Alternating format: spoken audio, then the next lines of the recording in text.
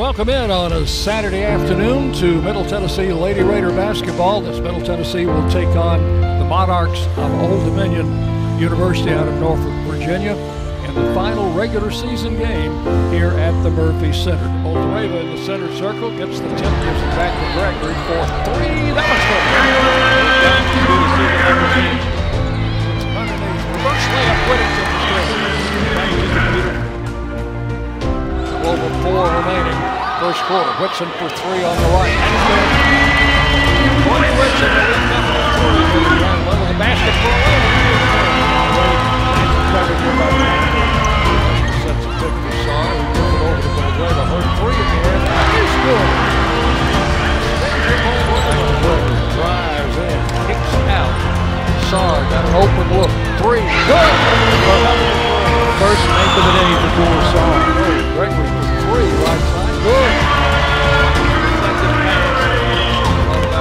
Over in there.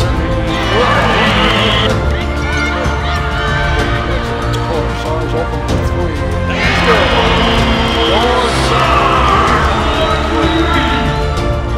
Kicks into the corner. Whittington's open for three.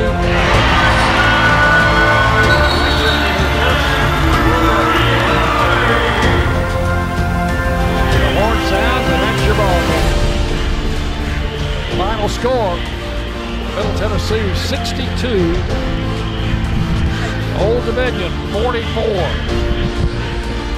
Raiders conclude the regular season with a record of 22-6, 14-4 in Conference USA. 62-44 your final score, as Coach Rick Ensel, recognition of his 400th career win as head coach of the Raiders.